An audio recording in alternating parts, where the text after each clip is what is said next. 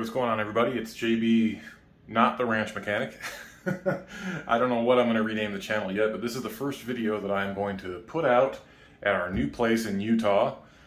We have finally moved, and we have spent the last week, actually almost 2 weeks, getting settled in. So that bit of stress is behind us. We're doing much better now. We're getting settled in, getting unpacked slowly. This is my new office.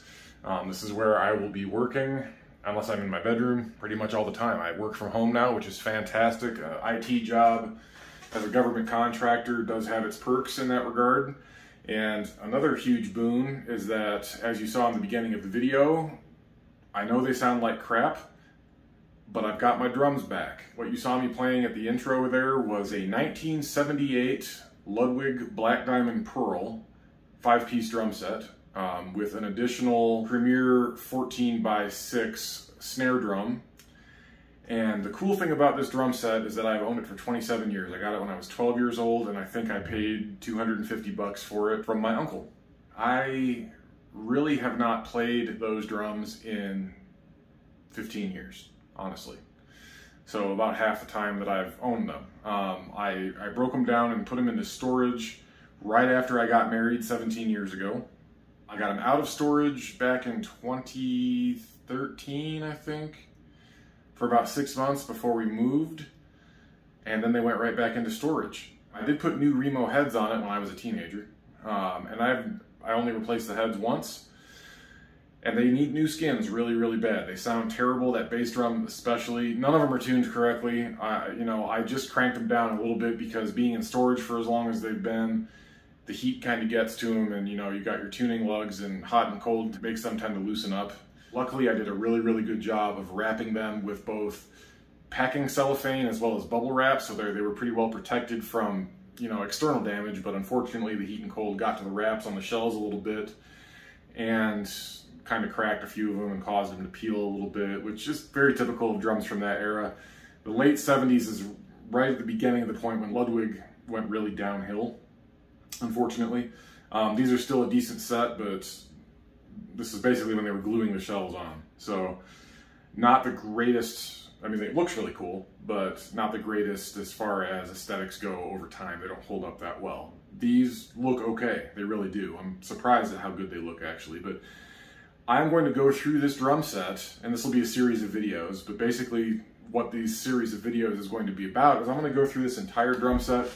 They're going to get new batter heads, new resonant heads. I'm going to go through, disassemble every single drum that I own, the mounted toms, the floor tom, the bass drum, my Premier snare, and I did not even realize that I own this. I've owned these drums for 27 years, and I had no idea that this was part of the kit. But that Ludwig snare drum sitting over there that I was playing is actually a Ludwig Supraphonic. I had no idea that I owned a Ludwig Supra until I got them out of storage and I started looking at it. And I started pulling date codes and stuff off of the serial numbers, and I just started Googling because I wanted to see maybe if these have improved in value a little bit over time, and surprisingly they have. But everything as far as that snare drum goes tracks making it a Ludwig Supraphonic, as far as everything I can see. So that is super exciting. I've always loved that snare drum. It always has played way better and sounded way better to my ear than even the brand new Premier snare that I got when I was 12, right before I bought this kit. I got the snare drum first and started playing on that and practicing. And then I got the drums, and then I bought my cymbals. I had drums without cymbals for like 6 months while I was saving up to get some cheap Zildjian ZBT cymbals. But I'm really excited about that Ludwig Supraphonic. So that's gonna be cool. I'm going to go through all of these things, clean them up, get them completely squared away. And the other cool thing that came with this kit is sitting on the bench here. Or my desk, I guess. Not really a workbench, not yet anyway. But this is a late 70s, original vintage Ludwig Speed King. This is the pedal that I got with this kit. Just like the Supraphonic, I had no idea what I had. I've hated this pedal since I got the kit. I thought it was old, I thought it was outdated. I wanted to get something with, awesome bearings, chain driven, double kick, blah, blah, blah, all that new stuff that was coming out back in the, late 90s, early 2000s. I thought that this thing was a piece of junk. I had no idea that this is the pedal that John Bonham used. I didn't have a clue. I was clueless when I bought this kit. I was clueless all through my 20s into my 30s, and I'm just now, as I've gotten into machinery restorations over the last 10 years or so, now that I've gotten my drums back out, I'm just now realizing what I have. This needs a lot of work. It really does. Typical with these pedals, it squeaks a lot. The bearings in the back are completely thrashed. This one is worn just about in half. I have no set screw for the toe clamp. That's gone. So I have no idea what happened to that. I had it at one point, but it just, over the years being moved from box to box, it probably just worked its way loose and got lost into the process. And then you look at the screw adjustments, there's actually springs inside each one of these vertical columns on both sides of the beater. The screws, I don't know if you can see that or not, are screwed probably all the way in as far as they'll go. Maybe there's a little bit of travel left in them, but I'm sure that these springs have just been cranked for decades and are completely worn out. So I found a place online that actually still has some Ludwig Speed King parts. I forget what the website is, but I'll link that in either on the video or in the description. But I ordered 2 new springs for this guy and a new set screw for the toe clamp. So we're going to take this thing apart completely. We're going to clean this thing up. We're going to take these bearing caps off. We're going to pull these bearings out. We're going to take every single thing apart, just like I do with any machinery restoration. We're going to do the same thing to this pedal. We're going to clean everything out. We're going to replace those springs. We're going to clean up the toe clamp and put a new set screw in it. The beater is actually, it's an OEM Ludwig felt beater, and it's in really good shape still. There's no flat spots on it at all, so I might just try to clean that up a little bit, but it still works just fine. So that's the goal here. We're going to go ahead and get everything cleaned up and get this thing back into much better shape. And I'm hoping that once we do that, I will like this pedal a whole lot more. It's going to be a lot smoother, a lot faster, because right now, I mean, it rebounds okay, but there's still quite a bit of drag on it. And trying to do doubles with it, it's just, there's not enough rebound coming off of this thing for you to really play fast with it. Granted, it's been a long time since I've played drums on a regular basis. I'm very, very out of practice, as you heard. But I'm going to do everything I can to get this drum set back into much better shape and make this pedal much, much more usable, because the Ludwig Speed King and the Ludwig Superphonic are probably 2 of the greatest things that Ludwig has ever produced. So I'm really excited that I own those 2 things, and I'm just now finding out that I actually have a piece of history that is really, really cool, and we're going to bring this thing back around. So sorry for the long-winded intro. It's been a minute since I filmed anything, so I want to give you guys kind of a quasi-update as we go along here, but let's get into it. Alright guys, got this thing on the bench here, went into the garage and dug out some tools here. So I got my gunsmith punches here, which are actually roll pin punches, so we can get these roll pins out of here without completely destroying them. Yeah, we're just going to start pulling this thing apart. I'm really curious to see how bad this grease is inside of here. As you can see, this isn't rust, this is actually grease that has melted out of the bearings inside here. There's 2 ball bearings and 2 springs and 2 pistons inside here, and that's how you get your, rather than being an extension spring like on most bass pedals, these are actually compression springs. So there's a cam inside here that pushes down on the little piston, which then compresses the spring, and that's how you get your rebound. So we're just going to jump into this. Let's get this beater pulled off first of all. We'll just take this wing nut completely out. It is a little bit bent, but I'm thinking I can probably straighten that out, hopefully without completely ripping one of these ears off. But yeah, years and years of use. And the beater just slides right out. And we'll disassemble this thing as it currently is. We'll just take the footboard and pedal off of the tower assembly here. It just slides out. We'll deal with this part last. I don't have my Dremel down here. I'm going to have, these are basically riveted in place, so we're going to have to grind this pin off in order to get to the brass bushings inside here. Looking at this more closely, there is remnants of the bearing on each side here, so there is some stuff left there. But without pulling that pin out first, I'm not going to have any idea what condition these holes are in. If they're egged out at all, we're just going to have to drill them to a bigger size and size the bushings to fit. Because we certainly don't want to put new bushings in there with an egged out hole. It'll just destroy the bushing and cause it to wear out or even break. So, and this looks like a silver hammer tone type paint, so I might hit this with some silver Rust-Oleum once we get all this rust off of it and get it cleaned up. and throw some 2K clear on it so it lasts a little bit longer. This is just bare aluminum, I think, so once we get this apart, we can clean this up, get this little swivel heel pad off of here, and get the rest of this stuff cleaned up. But for right now, we're going to focus on the main pedal assembly here, and you can just see, I mean, that's just years of junk. I mean, there's hair and lint and all kinds of crap on here. It's pretty gross, so we'll just have to see what we can see here. But first and foremost, let's go ahead and pull these screws out, if they'll even come out. In fact, I'm gonna hit them with a little bit of PB Blaster, because you can see even down in here, I don't know if you guys can see that or not, if I'm on the camera or not here, but there's all kinds of grease that has melted out of here over the years of this thing just sitting in storage. So we're going to give it the benefit of the doubt and just try to lubricate these threads just a touch. And I suppose I'll put some paper towels down on my desk here so we don't get it all goofed up. Protect this thing just slightly. Let's see what we can do here with these screws. Well, that's a good sign. I mean, this screwdriver barely fits in there, but that one came loose right away. So not a bad sign. Look at the schmoo coming out of that, just it's built up in the threads. Yeah, this definitely needed to be done years and years ago.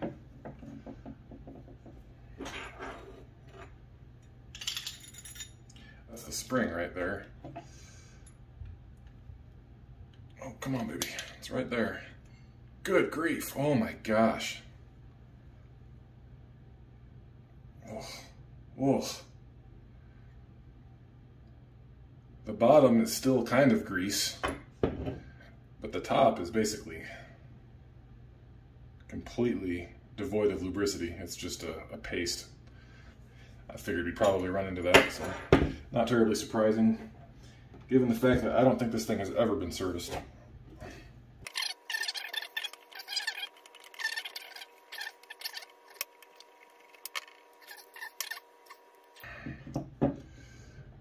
That's about the same condition. Yeah, that grease needed to go. Eesh.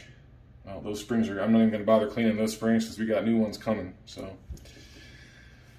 now, the one thing I did not bring down here with me is my torch to heat these up. Typically, how you do this with these bearing caps is that you heat up the outside here without heating up the cover, and that causes it to expand just enough to allow those to pop out.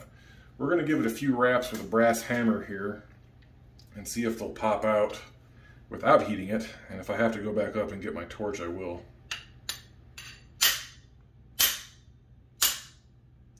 Well, looks like it wants to move. It's definitely on its way out. Let's see what happens here. I don't want to hit this thing too hard. Oh, there it is. That got it right there. No heat required. That's good. Oh my gosh. Yeah.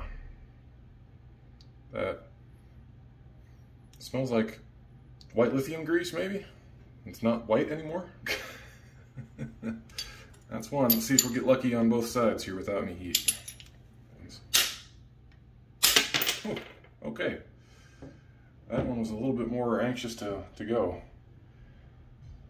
This looks like it got water in it at some point, which honestly wouldn't surprise me. Yeah, and down inside here there are ball bearings, so I'm going to shut up and just get cracking on this thing and see if I can't get these pistons out.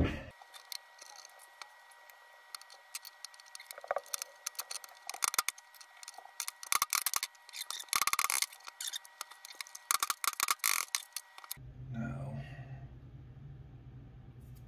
these cams should just come out. I don't want to pry on them too hard because I know they're, oh, there we go. Wow, look at all that grease coming out as one big conglomeration of yuts. That's not a solid thing. That's, oh my gosh, that's awful.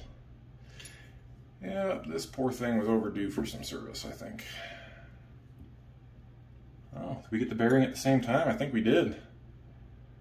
We did. All right, that's the ball bearing right there. And that is what, oh my gosh, it's like taffy. Let's see if we can get this cam out of the bearing without messing the bearing up. There we go. Yeah, this got wet at some point. There's a little bit of corrosion. Not much, it's very, very slight. It's all right. The story will be told when we get this thing into the ultrasonic cleaner, because that is the next stop for this whole thing. All right, see if we can repeat that on this side. The whole smash. There it is, and that is free. Excellent. Same thing with this, good grief.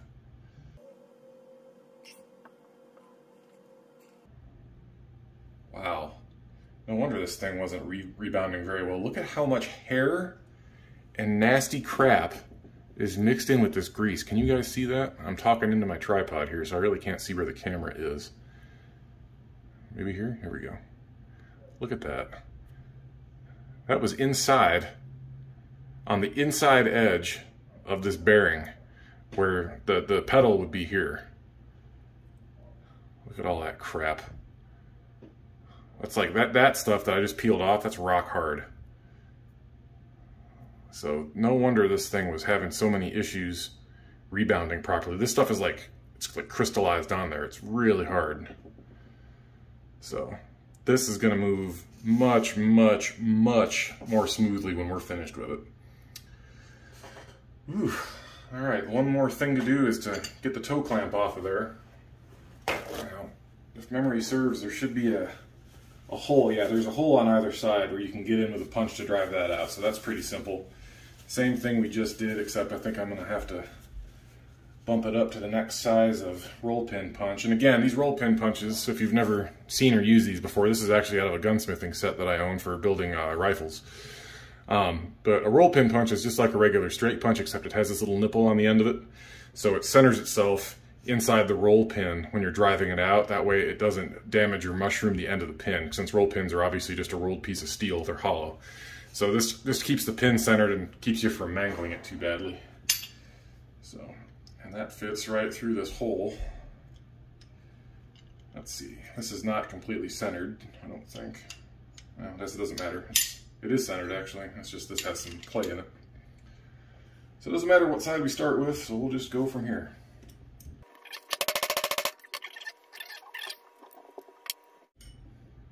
Oh look, beating on it got one of our pistons part of the way out. That's good. Ugh. Yep. We'll have to see. That one's pretty close. We'll have to see if we can get that one out next. Okay. That comes off now. And there's our roll pin. And as you can see, that's the side we were driving it from, and it keeps that hole nice and opened, and it doesn't collapse or screw up the end of the pin if you're using one of those roll pin punches. So that's kind of nice. All right. Last thing to do here. That keeps moving closer and closer to the end. I wonder if I can just tap on this. There it is. Yeah, there's been some moisture inside here. All these things have indications of corrosion starting underneath the grease. And this one looks bent slightly, which is pretty common. Yeah, there's some rust starting on these things, but that's okay. We're gonna get all these parts cleaned up. I wish I had a sandblasting cabinet. That's the one thing I don't have. And nor do I have my big Atlas Copco compressor. I mean, it's here, it's in the garage, but again, that's 240 volt compressor. I don't have 240 volt service. So I am SOL on that. But I do have my little Campbell Hausfeld compressor, which probably couldn't run a blast cabinet to save its own life. Anyway, that's gonna be it for this segment. We got everything broken down into pieces. Got everything sitting here. It clearly needed a lot of lubrication. I mean, it has a lot of lubrication, but it's not really lubrication anymore. It's like taffy. So that is pretty much the entirety of a Ludwig Speed King, with the exception of the footboard and everything, but we'll deal with that again in another segment of this. So anyway, I'm gonna go drop this stuff into the ultrasonic cleaner and let it cook probably overnight. I mean, it won't run that long, but the heat will stay on. It only runs in 30-minute intervals. But yeah, we're gonna strip all this grease and crap off. We're gonna make sure these bearings are okay. They're probably fine. Once we get all this crap out of them, we'll be all right. Yeah, those feel fine. They're not crunchy and they're not rusty or anything. They just have a lot of dried, nasty grease in there. So maybe I'll find some mineral spirits or some denatured alcohol if I can find any of that stuff in my garage. It's all in boxes right now. We'll soak these bearings, get all the old grease cleaned out of them, and then we'll repack them. I have some AMSOIL racing grease. It's a synthetic-based racing grease, which is way overkill for this application, but I like the idea of using a synthetic in these, just in case I don't get to it again for a while. I know that synthetic grease is going to last a good long time in there without drying out or having any issues. So anyway, enough chatting from me. Let's go get this stuff cleaned up and keep on trucking with it. We still have a lot of work to do. All right, everybody. Here are the parts after they've gone through a couple of cycles of ultrasonic cleaning. And all I used as a detergent was regular tap water and Dawn dish soap. I didn't want to use anything too harsh because I didn't want to strip the nickel coating off of any of this stuff, but as it turns out, the coating was in such bad shape on some of these pieces, like especially these end caps, that it started flaking off anyway. Not a big deal. This will be a good opportunity for me to maybe try my hand at nickel plating some stuff. Maybe I can polish these up, get a nice shine going on them, and then get some nickel plating solution in my power supply and go from there. See if we can't replate some of this stuff. Here are the springs. I ended up throwing them in there anyway, just to see how well it would work. And those came out nice and squeaky clean. I did just take a paper towel and kind of screw the coil down through the paper towel, if that makes sense, just to kind of get some of the yuts out from the inside there. So that's fine. But another example of the nickel coating just being completely blown off. You can see on this wing nut here, not only is that ear bent a little bit, but the coating in all the high wear areas is just gone. So I might try to do the same thing with this, try to polish this up and then replate it. The chrome stuff though, these just came out absolutely beautiful. Obviously there's some wear on them, but I mean, considering the age, they turned out really, really nicely. So that's a really, really happy discovery. There's not a whole lot I need to do with these. I was going to try to soda blast them or something, but I really don't think that's necessary. I mean, these cleaned up just really nicely. So those look pretty good. One thing I did find, though, is that on these pistons, both of the rod ends are bent. And interestingly enough, which I forget which one it is, I think it's this one. Yeah. These are not one piece. These actually have splines. I don't know if the camera's going to pick that up or not. There we go. Maybe. Come on, camera. You can do it. Yeah, those actually have splines machined into them, which have completely worn out. And they're actually pressed in. This was made back before the days of CNC machining on a mass scale like it is today. I thought that this would be a really simple thing to just turn down on a lathe out of just some steel round stock and just have that little piece on the end machined in there. But apparently they found it easier and faster to make these separately and then press them in. This one is still rock solid. This one I might have to just epoxy back in place or something. I mean, all this is a guide pin for the spring. So it's not, you know, hugely critical that those things are, you know, perfectly centered or anything, but I still want to get it as straight as possible. It's obviously quite bent. I tried to straighten it a little bit earlier, but it still has a little bit of some wobbly stuff going on to it. And this one, you can see, I have not tried to straighten it all yet, and not the easiest thing to see with this wood grain pattern on this desk, but it's a little bit wobbly as well. But we'll get that straightened out and it should be fine. But the happiest surprise that I found was actually using my ultrasonic cleaner to clean the upright portion of the pedal. And I had this thing set to its maximum temperature, which is 80 degrees Celsius, which I believe is about 180 degrees Fahrenheit, so pretty toasty. And it's been in here all afternoon yesterday, all night, and all day today. But as you may or may not be able to tell just yet, ooh, man, that thing is still, it's been off for a while. It's still pretty warm, but let me set this on the table here. Probably going to get water all over everything, but that's all right.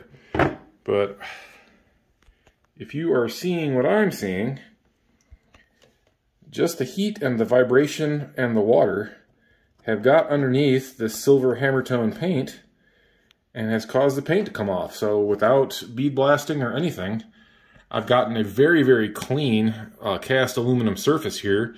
Obviously, I'm still going to need to go through and wire brush a lot of these areas just to get the remainder of the paint off, but I mean, it's just coming off in chunks. So that was a happy discovery. Well, let's go ahead and get this thing completely cleaned up with a wire wheel. I might even go so far as to file or sand out these, you know, casting seams and everything and try to get that cleaned up. And obviously there's some, you know, bits of gunk and grease that are still in there. And probably these shafts will need to be, bubbles in there. These shafts are going to need to be brushed out, obviously. I mean, you can't vibrate all that shmoo out, even leaving it soak in there as long as I have.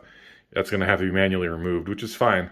But the majority of the crud is out of there, and this will be ready for some fresh paint very shortly. So I think the next step here is going to be putting the pedal board and pedal into the ultrasonic cleaner as best I can. It's not going to fit in there very well, but we'll see if we can't get the same result on this bottom piece, because this is a better view of that hammer tone paint that's on there currently.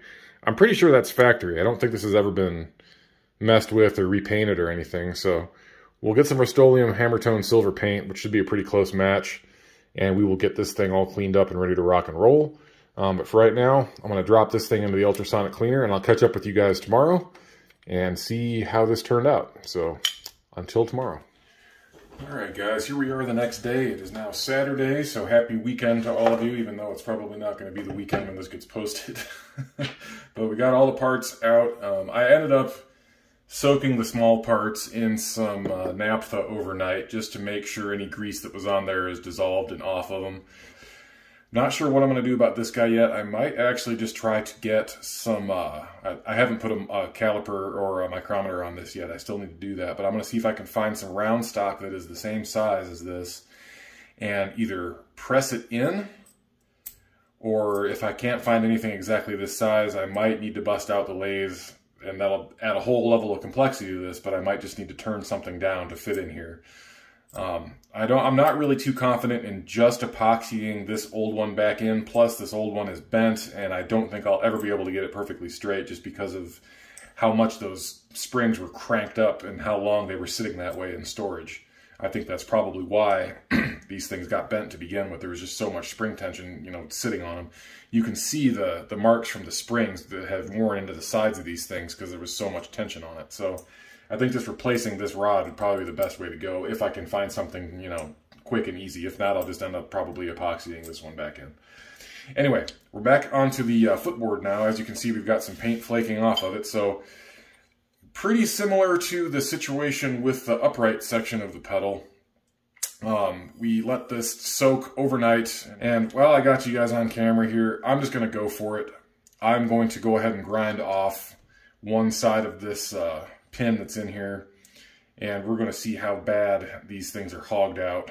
There's a lot of slop and a lot of play in here, so I just want to know what I'm up against. I'm not going to be reusing this pedal anytime soon. I still need to get new heads and everything for the drum, which are hugely expensive. I forgot how expensive they were, so to rekit the entire thing with new heads is probably going to cost me over 300 bucks.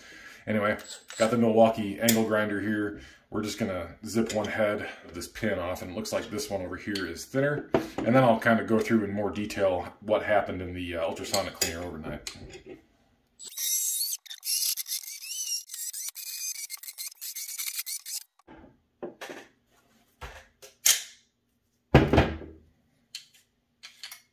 There we go.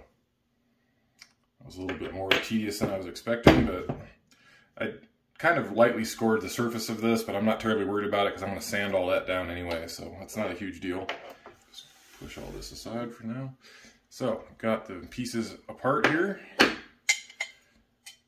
Okay. Oh, there's one of our bushings that just out. As you can see, that one's about halfway gone. I'll tell you what, guys, I have seen a lot worse.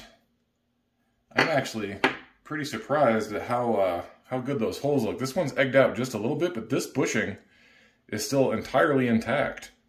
Amazingly, I thought for sure it was going to be worn all the way through, but this hole is just fine. This one is worn in half, as is pretty common, but I think that just might be a salvageable hole. I don't know. We'll have to see.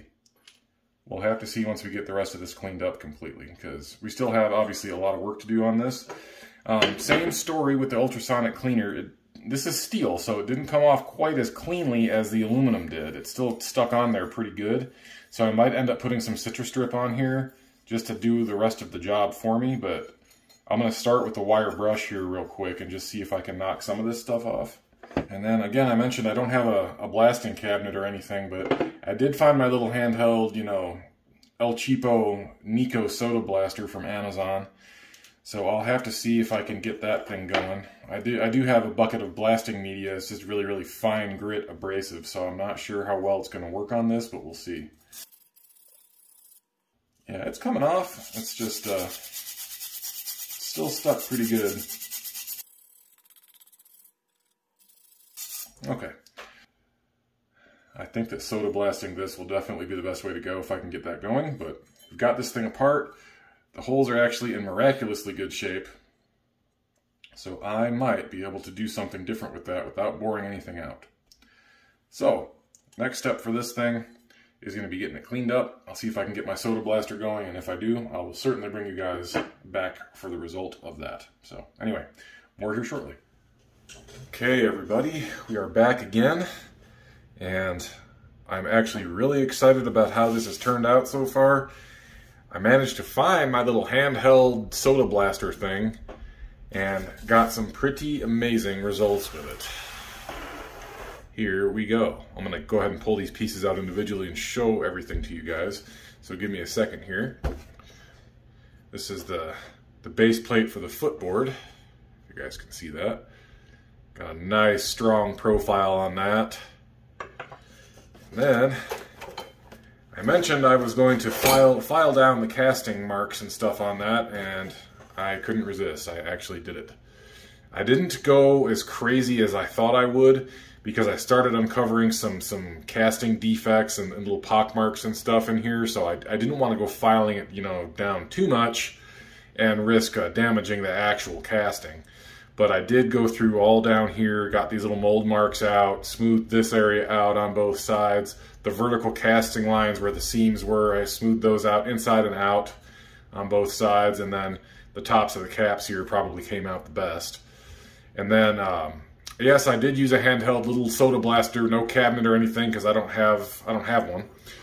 But I ended up going to my local tractor supply company and buying some coal slag fine abrasive, which is, in most cases, when you're using it on aluminum, way too aggressive. But because I just have a little soda blaster and a tiny air compressor, I kind of held my distance a little bit, and I got a really beautiful profile on the aluminum here. So I'm going to hit this with some self-etching primer, and then I got a can of Rust-Oleum hammered silver, and we're going to go ahead and repaint this and this with that hammered silver. I'm going to go ahead and set this aside for the time being. I left the pin in this just because I wanted to test fit this guy and make sure that hooked on properly. This thing was completely out of whack. This the bottom of the footboard here, that was completely goofed up when I took it apart. The bend, there's usually a kind of an S bend in this thing from the factory. That way it can hook onto the pedal and not have this little hook actually sticking down below the level of the pedal, if that makes sense. And it's too close to the actual hook here for me to get in there and straighten that out. But this S bend was completely gone. So I just used my vise and kind of rebent it and kind of tested it and took it out and bent it more and tested it until I got it to the point where this will attach and sit pretty flat. It's not perfect, but This is twisted a little bit, and every time I'd mess with it and try to untwist it, it just got worse. So I quit while I was ahead and kind of left it as it was.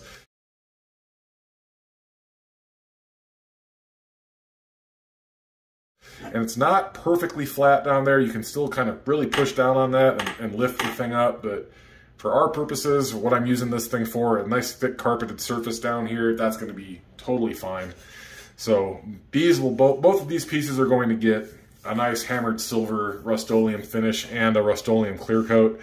I wanted to go with a 2K clear coat on this thing, but it's like 25 bucks a can, guys. It's just not in the budget for this project. And the problem with the 2K clear coat, I buy it in the rattle cans because, again, I have HVLP guns, but I don't have a big enough compressor to really run it adequately. So I just like to use the clear coat in the spray cans. But with 2K, once you activate it, you have to use everything in the can, or it hardens in the can within 24 hours. And it's too expensive. It's too expensive to get, you know, I need maybe a quarter of a can to put 2 coats on this, and it's just not worth it. So we're not going to bother going with the 2K. I wanted to, but it's just not gonna fly money-wise. I just don't want to put that kind of cash into this little project. I'm doing what I can with what I got, and I want to do it as cheaply as possible. But I do have a 10-gallon bucket of actual sodium bicarb blast media, and this thing came out just gorgeous. I mean, it is nice, beautiful, white, clean aluminum again. You know how you saw how dark and oxidized it got pulling it out of the ultrasonic cleaner. This turned out really, really nicely. So when all is said and done there, I'm not sure what I want to do with this exactly. Obviously, it's going to have to be protected somewhat because bare aluminum like this will oxidize just as it's exposed to air. So I didn't spend as much time on the bottom as I did on the top, obviously, because this is where, you know, you're going to see it. But I'm debating if I want to go with like an aluminum blackening agent down here, like in the base below where the lettering and stuff is, and then just take some Scotch-Brite and kind of give this a nice brushed aluminum finish and then clear coat it so you have some dark behind the logos. That's kind of something I'm debating. Not sure what route I'm going to go with that just yet. Did lose a little bit of the blackening off of this this little spring pin here. Not a big deal. I can hit that with some cold blue and bring that right back around, so that's fine. Ended up leaving the pins in this and in the base plate, like I said, because I wanted to kind of test fit stuff as I went. But the other thing, and what is in this box, is the other keys to the puzzle here. I went and did some shopping at McMaster Car, and I did spend about 25 bucks on this stuff, which is more than I wanted to spend. But really, the parts themselves were only $13, but then the 12 bucks for shipping is kind of what killed it on the price. But I ended up finding perfect oil light bushings for this. I ended up getting 4. They're cheap enough. I think they're only like 68 cents a piece. But these are actual oil light bushings, 1/4 inch inner diameter and 5/16 outer diameter, nice and thick, and they are a perfect fit inside this pedal. I mean, you could not ask for something more close to OEM, right from McMaster Car. Now, the other thing that we have to consider here is due to the fact that this pin is basically form riveted in place, probably with a big die, I would imagine, at the factory. I'm not really sure how they did it back in the day, but we don't have the machinery or the capabilities of really doing this OEM style, if that makes sense. But what I decided to do, I just went, again for McMaster Car, I went on and got a 3 1/4 inch long, 5/16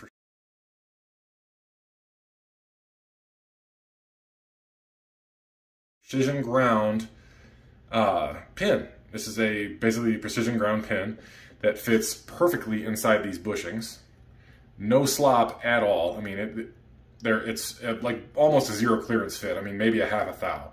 So very, very tight fit, perfect fit. And then I got these collars to hold it on at both ends. It's going to look something kind of like this. Go ahead and we got our footboard here. I'll try to do the 3-handed game and try to put this together myself here. So with everything put together,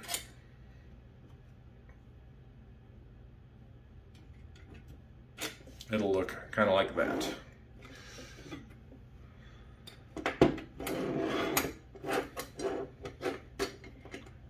kind of holding it at the end there so you get the gist. But that looks pretty decent, pretty clean. And the nice thing is you can really finely adjust the positions of these collars on there, so you're not going to have to worry about it rubbing on the footboard or, you know, interfering with anything. And, you know, really super easy to swap out if I ever want to swap these bushings out again, if they wear out for whatever reason. Like I said, I ended up buying 4 of them because they were so cheap and they're a perfect match. I mean, I didn't realize how perfect they were when I first ordered them, but they showed up today and I looked at this and I'm like, holy crap, I got to film another segment and show everybody. I will try to, if I remember, I will put the information about all of this in the description. But I mean, if you just go to McMaster Car and Google, you know, oil light bushings, 1/4 inch inner diameter, these are going to be one of the first ones that pop up. The length is not, you can't select how long they are, but these just happen to be absolutely perfect without even trying. So really, really lucky break on my end, but I think that this is going to be a really slick, clean solution for a problem without worrying about hammering on anything, or, you know, potentially risking fracturing any of these aluminum castings by trying to hammer pins in place and round them over while they're installed. And like I said, it makes it a heck of a lot easier to remove the pin and swap the bushings out again if I ever need to service this thing again in the future. So anyway, I'm going to go hit this, the footboard, the bottom of the footboard and the upright section of the pedal with some primer. And then I'll let that dry, and then I will hit it with the Rust-Oleum hammered silver and get that all done and ready to go. And then we will come back and figure out exactly how we're going to go about sealing the footboard, whether or not I'm going to color it in, put any black or anything down in here. You know, the original ones didn't have any colorization or anything in there. They were just plain. So part of me kind of wants to leave it that way, but I also like being able to clearly read these super cool old school Ludwig logos and all the information and everything. So I don't know, kind of mulling that over. I'd be curious as to what you guys think. So go ahead and leave me a comment about that if that's if you have any opinions one way or the other. I think I'm going to wrap this video up here because it's already getting to be super long. It's probably going to be close to an hour long, and I haven't even put anything back together yet. So we'll split this into 2 parts. Second part, you'll come back and we will have everything painted and ready to go, and then we'll work on the actual pedal and reassembly. So anyway, guys, thank you very much for watching. I appreciate it very much. If you have any questions, go ahead and leave me a comment. I'll do my best to get back to you. But in the meantime, you guys be safe, have fun, and we'll see you guys for part 2. Take care, everybody. See ya.